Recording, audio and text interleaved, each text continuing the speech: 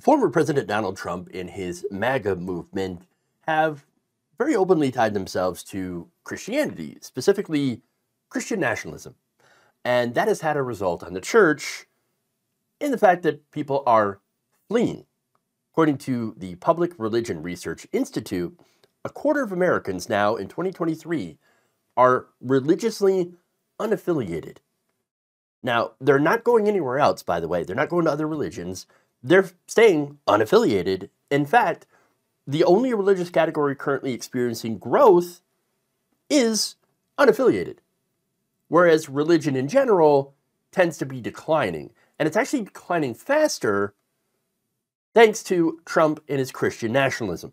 Now, in a single decade, from 2013 to 2023, the percentage of Americans saying that their religion is the most important thing or among the most important things in their life went from 72% to 53%. Now, people still have beliefs, people can still be spiritual, while not actually belonging to an official designated religion. And so that could be happening as well, an increase in spiritualism, but distance from organized religion because of the actions of churches or church officials or, people, politicians related to churches or related to religion. So, like I said, there's still a lot of people in the country who are religious, but that number has gone down, and a lot of it has to do with the extremism and the ties to politics and political figures. In fact, Michael Emerson, a sociologist at Rice University and author of several books on American Christianity, said, quote, "The drop in the percentage of Americans saying religion is important in their lives is stunning, especially in just a short 10-year period.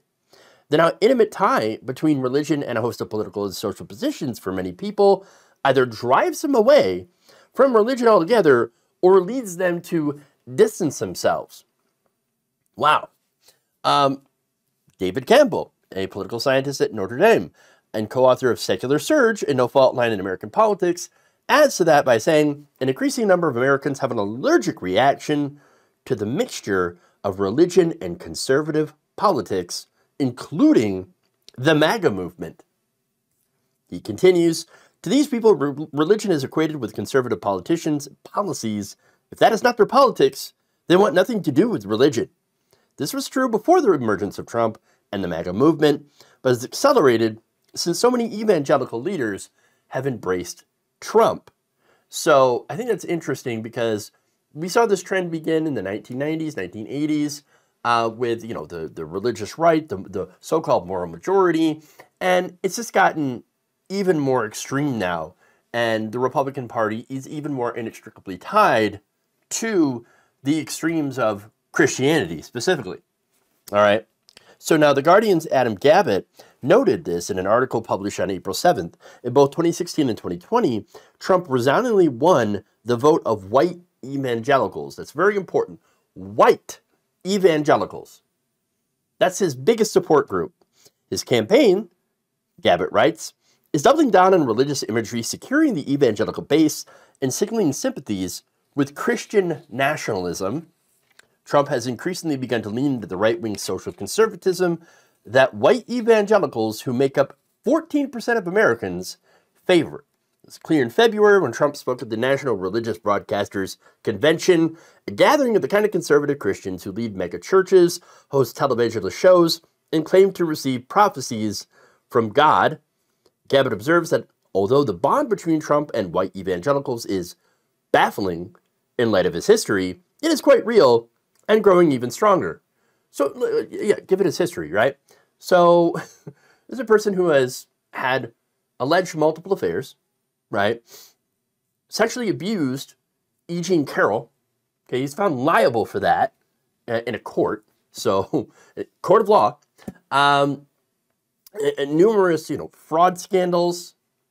Okay, this is not someone who, it doesn't make sense to me that someone could look to this man as a religious figure.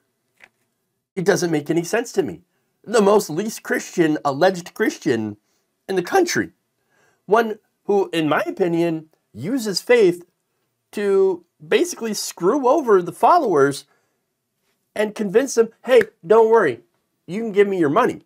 You're not going to need it, right? But I need it because I'm the anointed one. It doesn't make any sense to me, but yet there it is.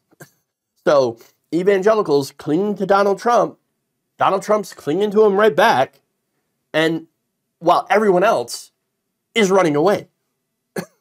Now, Gabbett said that this is baffling, but Kristen Koch-Dumais, in her 2020 book, Jesus and John Wayne, How White Evangelicals Corrupted a Faith and Fractured a Nation, is not surprised, saying, quote, evangelicals hadn't betrayed their values in backing Trump. Their support is a culmination of their half-century-long pursuit of a militant Christian masculinity that disdains pluralism and valorizes masculine aggression. Well, when you look at it that way, yeah, I suppose that makes sense. And you see that aggression in the rhetoric that they're using. Well, we've got to take back America. Christian values. We need to punish people, punish our opposition. They hate America. They hate Christianity. We're going to come for them. We're going to win.